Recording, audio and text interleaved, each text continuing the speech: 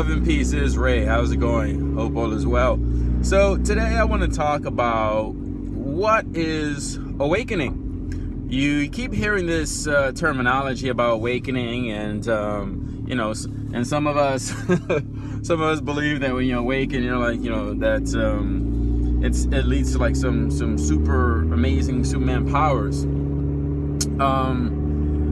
or you know, to the truth of who and what we are.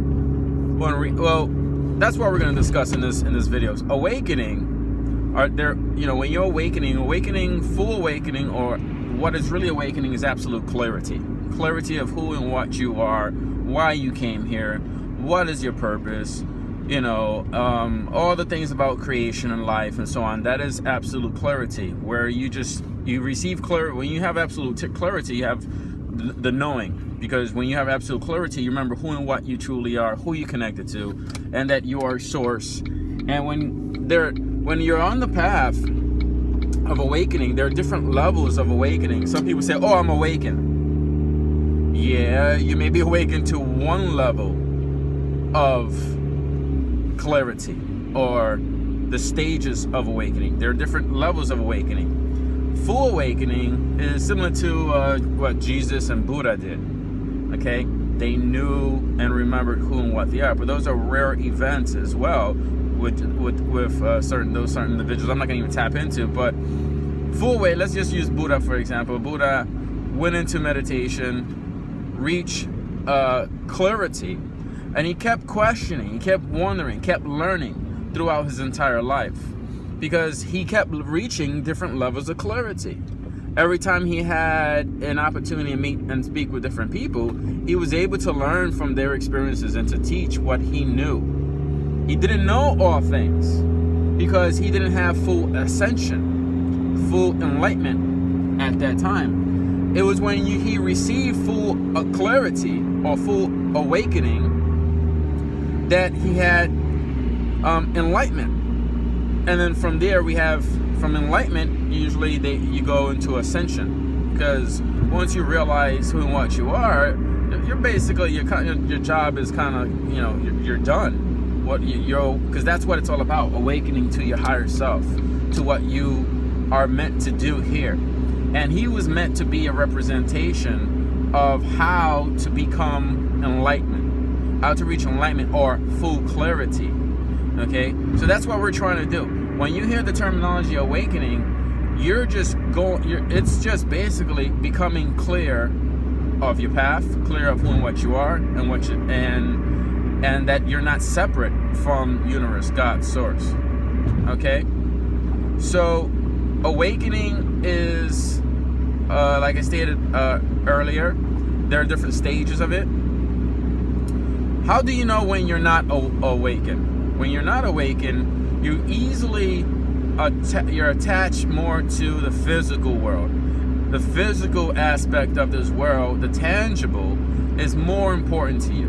You give more energy to the tangible or the physical world than you do to the non-physical, the spiritual.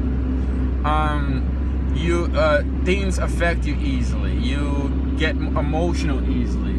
You're led more by the emotion. You worry, you stress, you fear death.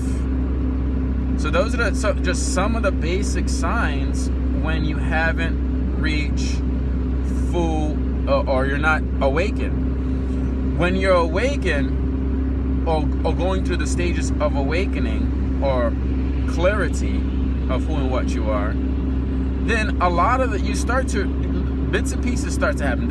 Like I said, there's different levels. What starts to happen is the fear starts to go away. You start dealing with different aspects of this reality, of the illusion of this reality. You start to break, as you become clear, as you go through the different levels, there are different illusions that fall away. There's a stage where you get to the point where fear just falls away.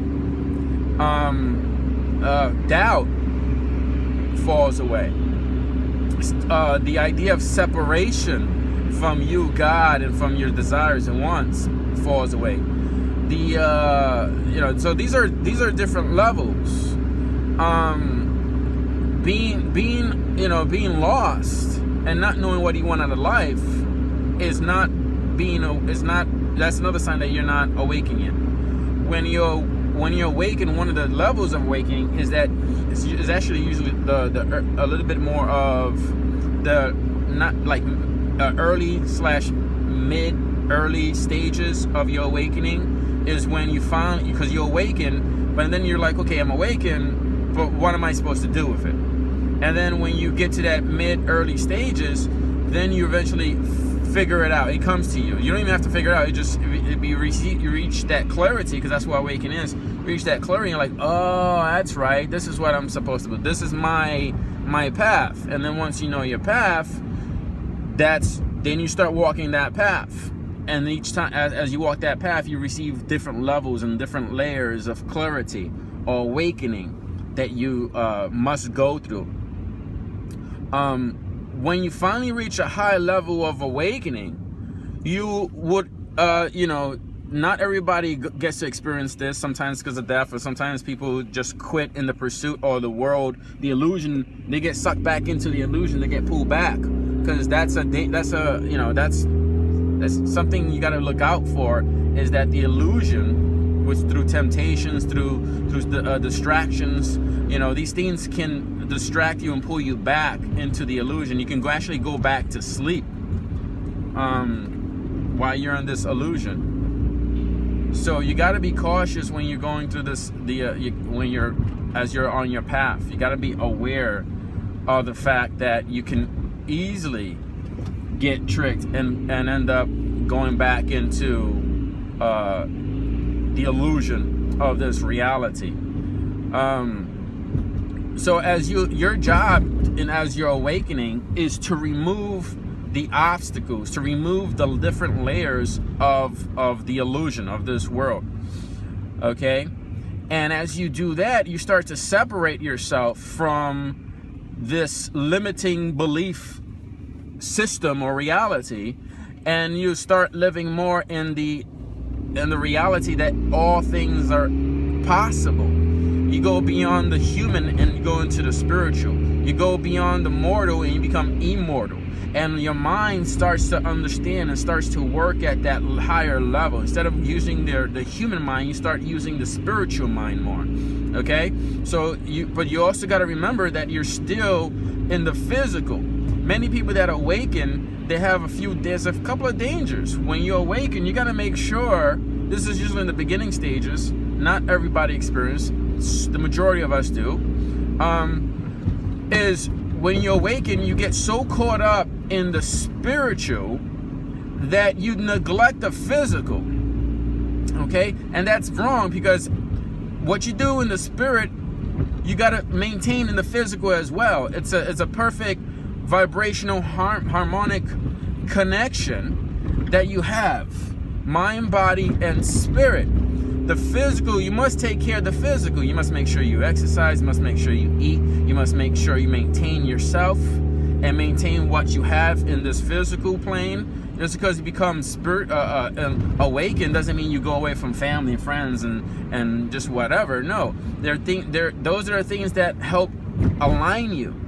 Because those things that are outside of you, that life, those representations, are just representations of the internal aspect of who and what you are.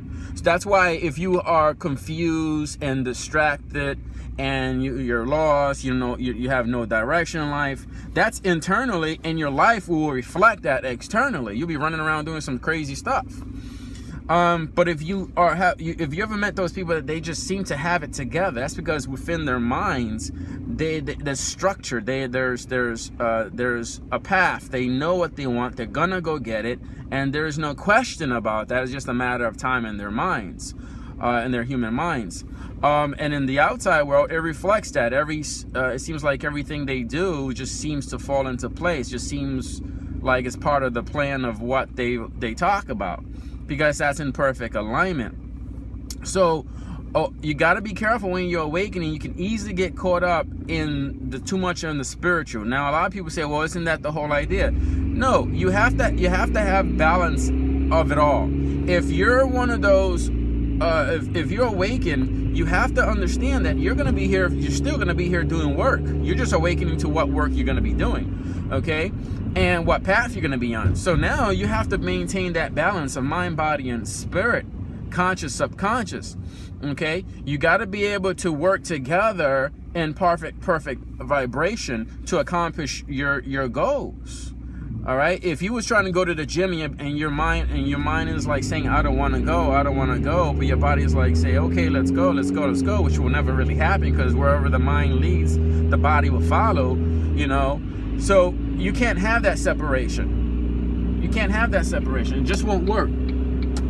So in order to be super successful, you have to desire to work out. You have to desire to do what you want to accomplish, and then you go to the gym, you do the physical action, and then you get the results over time. So it's the same thing. Mind, body, and spirit must be in perfect harmony. I call it having finesse. You got to be like that tightrope guy who's walking, and he's controlling his breathing, he's watching his body, he's watching his balance, the air. He's watching so many factors that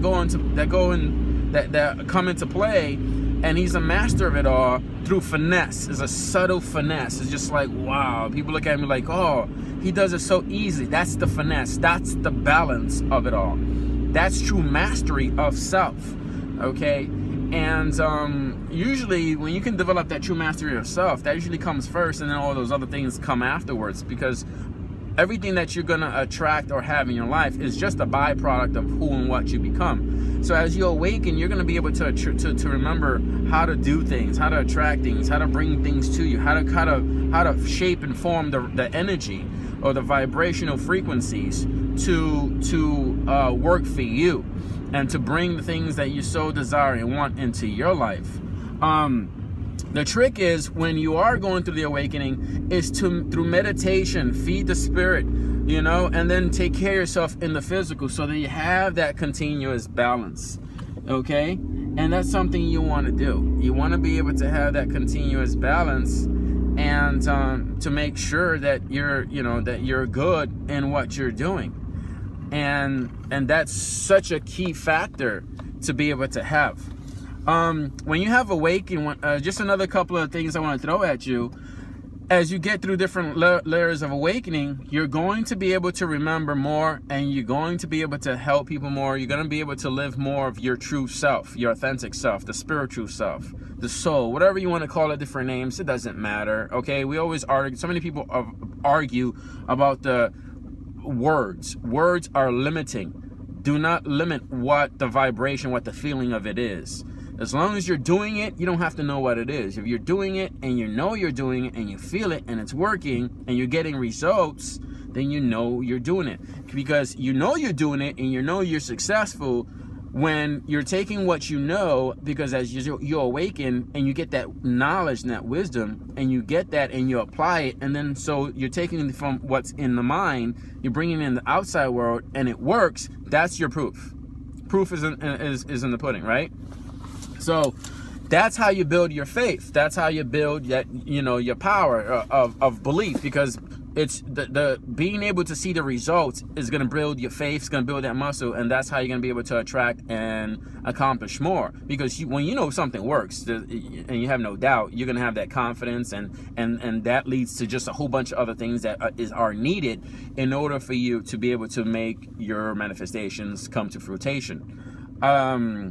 So when you awaken, you're going to be able to remember more. You're going to be able to look at the trials and tribulations and be able to get around them easier.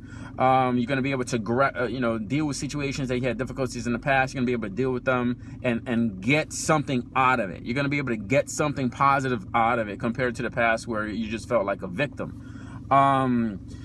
One huge thing when you awaken, you're going to realize that you have a duty to serve humanity, for the greater good of all humanity.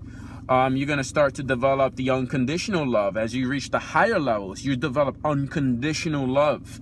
And that's huge, because most of us don't know what real unconditional love is. Some of us who are parents, we know what unconditional love, when we have our children, we love them unconditionally. A lot of times when we try to apply that to somebody else, we seem to get hurt. But you'll reach a level of understanding and non-judgmental. Unconditional love and non-judgmental, those things will usually follow suit, because you can learn unconditional love, but you also have to be non-judgmental of the individual that you're loving unconditionally. When you have those two, then you will have the full-blown understanding of what it means to really love, without judging, without pointing fingers. You're like, look, I love this person no matter what.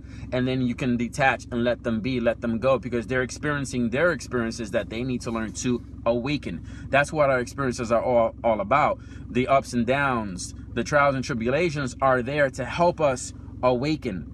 Okay, the universe is speaking through us through these trials and tribulations so that we can awaken, or receive absolute clarity to who and what we are within. Not without. You're not going to find the answers of the how to awaken, all that stuff outside. You're not. That's an internal journey.